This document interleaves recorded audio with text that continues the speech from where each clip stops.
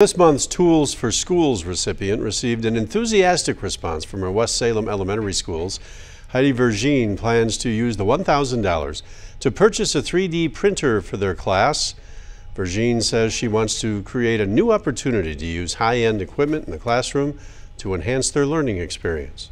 At the third grade level, this is something that's pretty new, so they're really excited to be able to get their hands on it. And we're a one-to-one school, so we have iPads in our classroom as well, so they'll be able to use the iPads and integrate it with the 3D printer. So do their designs. I'm picturing small group work and to be able to work together and have their ideas come to life.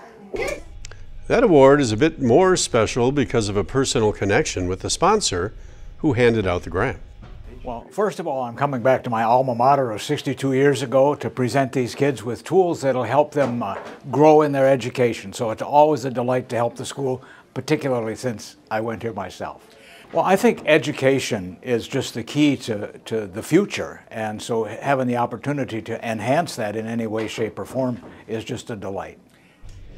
Educators can apply for that grant by going to wxow.com/tools.